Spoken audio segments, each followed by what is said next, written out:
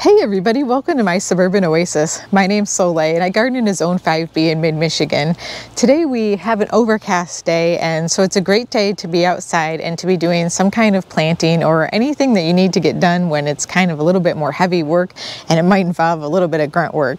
So that's what we're going to be doing today. We are going to be actually taking out an Arborvitae ball, and we are going to be potentially moving a spirea so that it has a little bit more room. So let me show you a little bit what we're talking about. I'll show you the tools we're going to be working with today, and then we'll get the project underway. All right, let's take a look.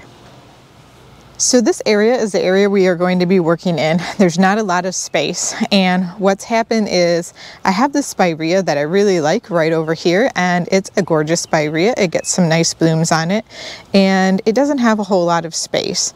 So we're going to definitely give it some more space. I don't think we're actually going to move it today. I think we're just going to open up the area for it, but we'll see what happens, because sometimes when you start a project, it can change course pretty easily when you're gardening.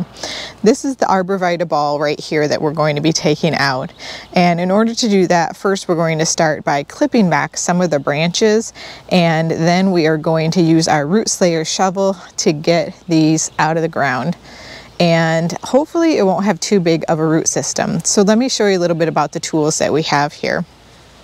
So I have these nice kind of loppers here, and they are a Fisker's brand titanium, and they work really well. They have this nice ratchet on them that allows them to give some extra power that even if my arms aren't strong enough, this helps make them strong enough. So it's really, really good at cutting through branches, living or dead. If that one is not big enough, then I also have another tool right here, which are some bypass pruners, and these open really, really wide. They have a large mouth, and they're able to get through 1 5/8 of an inch. And I will tell you, I have probably used these to clip through a good 2-inch branch before. These are best for live wood and not dead wood. And then last but not least, we have our 2 root slayer shovels, and I've got both the small one that I use regularly on a daily basis, and then I've got the daddy of the 2, which is the regular old root slayer. So you can see the difference in the size here, and the big one is just too heavy for everyday use for me. It might be good for those of you who are larger than my small 5-foot frame, and so definitely check those out if you're interested in these. I always keep a link to these in the descriptions of every single one of my videos because I love this tool. It's not sponsored, but it makes my life a lot easier in the garden. All right, so let's just get set up and get started. Again, we're going to start by pruning the branches off so that we can have a little bit more room to work and be able to do the digging.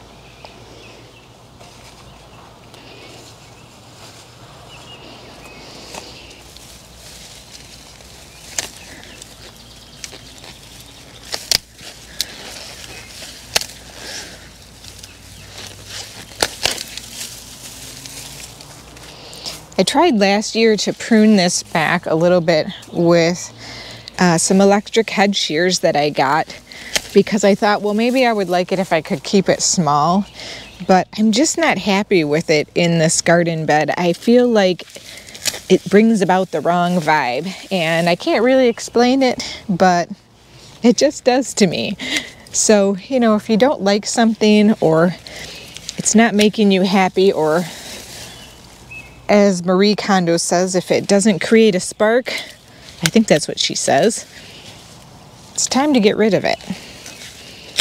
So that's what we're doing here. And this has been in my garden for a really long time, probably 10 years. And it just kept getting bigger and bigger and bigger, even though it was supposed to stay rather small.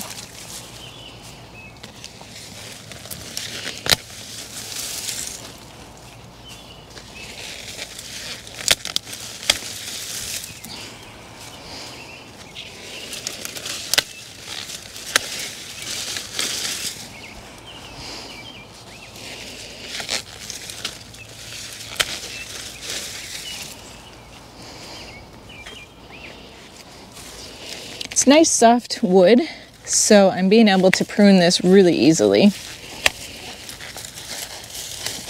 Let's hope that when it comes to digging it out, it goes just as quickly.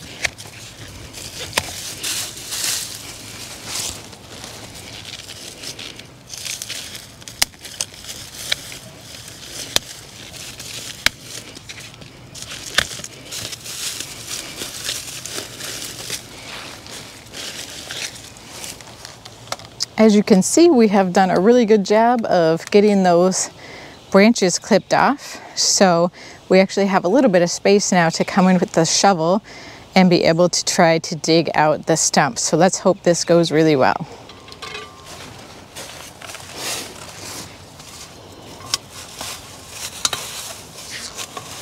I'm hoping, because we've had some of the rain recently, that will help with the roots being not too hard to dig out. I'm just right now pulling back a lot of the mulch and the leaf mulch that has been added over time to this area.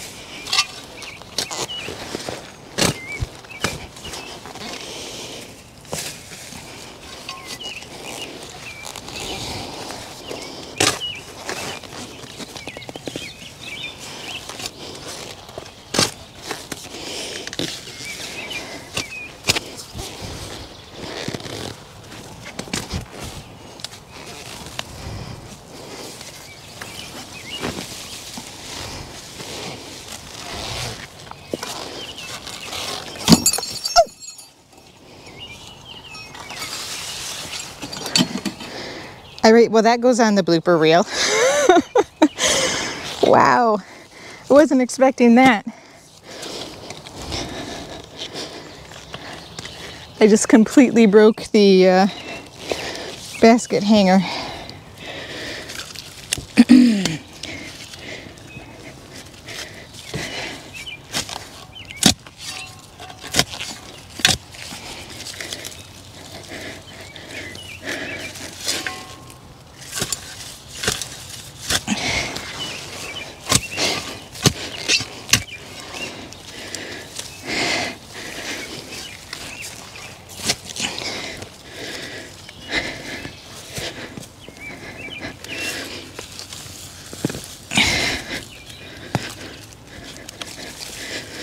Now I'm just trying to get the rest of the soil as much as I can off of this so I can leave it behind in the garden bed. Boy, am I happy with how that came out.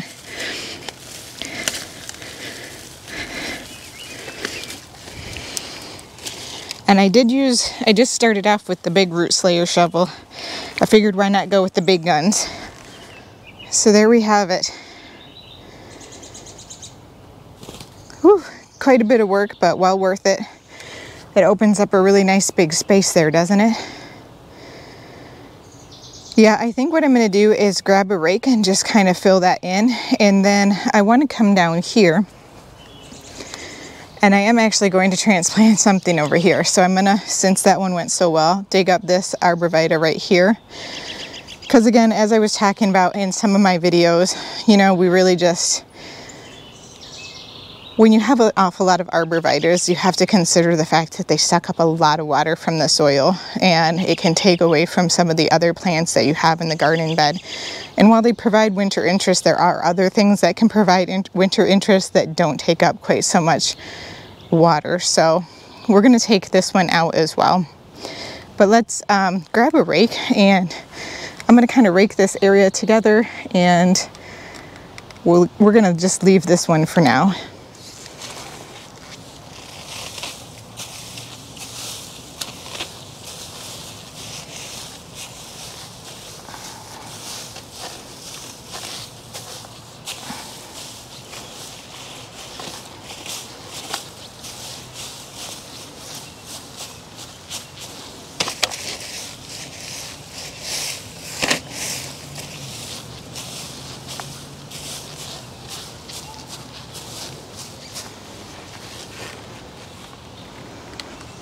All right, so before I make any sudden moves with this wonderful new open space in my garden, I'm going to think about it a little bit, because I have a few options other than just moving this spirea over. Like, this spirea could end up in a different spot and I could put something else in here. So I just want to think about it a little bit to make sure I make the decision that it's going to be best for the longest period of time in my garden. All right, let's head down over here. And we will dig out this Arborvitae right here.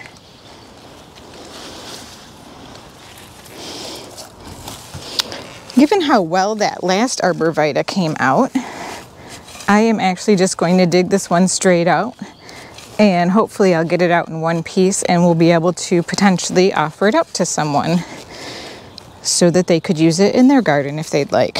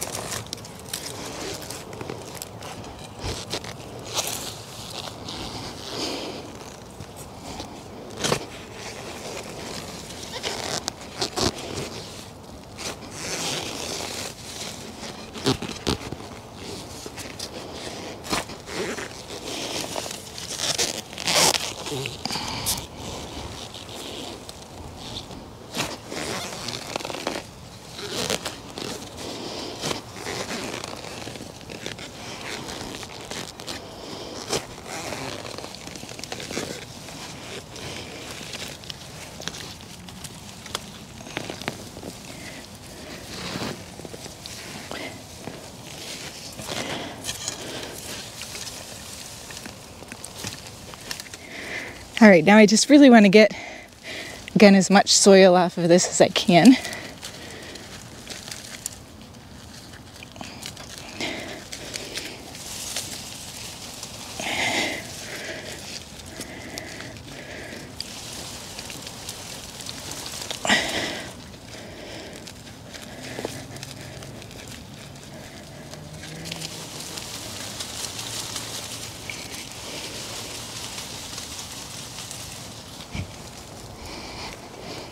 So that's only been in this space for a few years, and it was quite easy to dig up, so I'm rather pleased with that.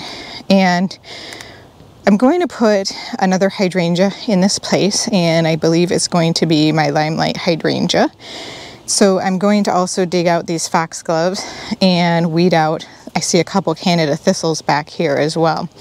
So I just want to make plenty of room for it and not have to worry about any perennials sitting at its base. Now my goal here with this is to have something that's a little bit bigger, again, that won't take up so much room as that Arborvitae, because when it gets to its full size, the Arborvitae would probably be about 30 feet tall and about 5 feet wide, and would suck up most of the water in this garden bed. And this hydrangea, this Lescance can-do hydrangea over here, really needs the water. So I am going to use a Limelight Hydrangea in this corner because it's nice and tall, and hopefully it will create some shade in this area so that it helps to protect this hydrangea from the late afternoon sun a little bit, and will keep it from, you know, having some of that late afternoon wilting effect. So let's get the rest of this stuff out of the back of this bed, and then we'll get to planting. These foxgloves have actually really struggled in this area, so I think it's just been a little too dry for them as well. And I find that the paniculata hydrangeas really don't mind having a bit of dry feet. They at least seem to be better than these foxgloves.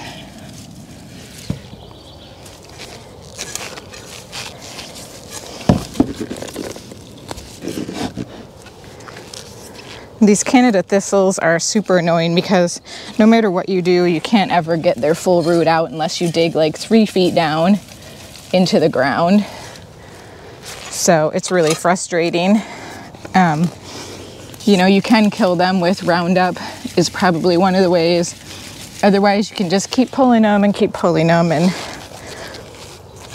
you know, the better and better that the soil gets over here, the less they like it, it seems. So I'll just continue to use lots of mulch and amendments in my soil so that they don't want to be here because it's too nice for them.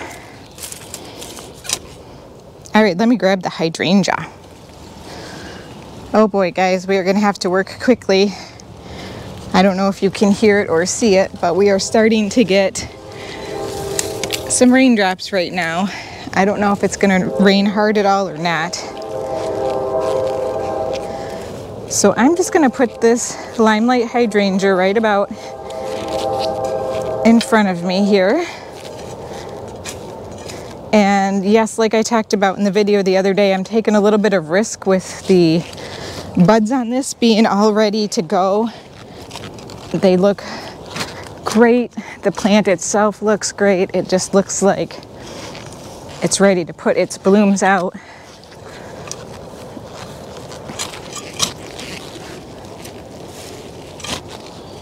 And it is possible that I will lose some of those blooms, but it helps that I am transplanting this or planting it on a day when it's overcast.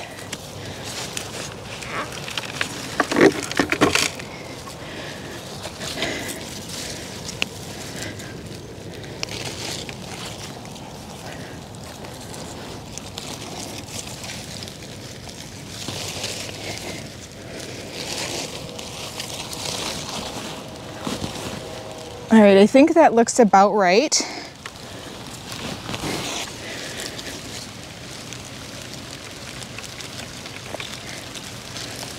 Here comes the rain. I've got to get this in.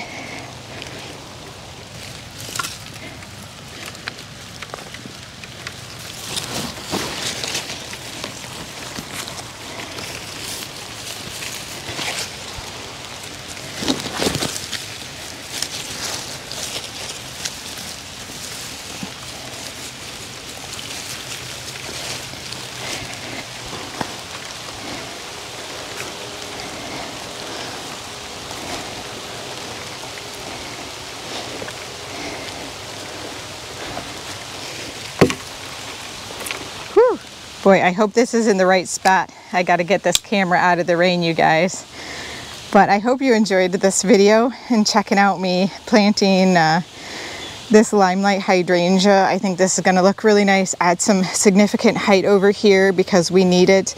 The next thing that is going to be that tall will be the maple tree over there.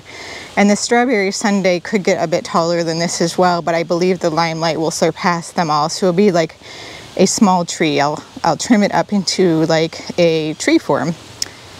All right, well, signing off for now. Thank you so much for joining me. I hope you enjoyed this video, and there's the beautiful Limelight behind me. I'm super happy with it. I can't wait for it to get bigger, of course. Well, we'll see you next time. Bye.